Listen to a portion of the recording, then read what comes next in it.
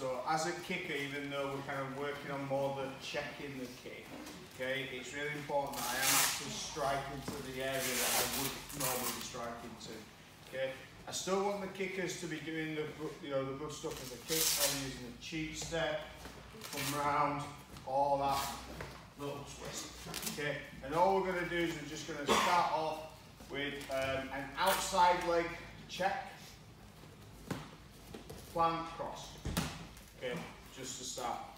Okay, because this makes sure of four things. It makes sure that when he places his foot down, it goes back to where it started, and then his hips are in a good position to throw across. Okay, what I don't want to see is Jay throws a leg kick. You're in a position where you can't throw across. Okay, so we're really paying attention to what we're doing with our hips and stuff.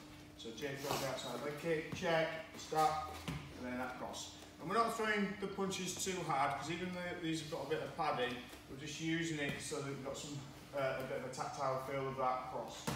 Okay, so all our shots are nice and steady. Even when we're striking each other, you know, over the next couple of weeks, I don't want to see anyone really sort of throwing the shots in. Okay, if you want to, we can arrange a special session. Okay.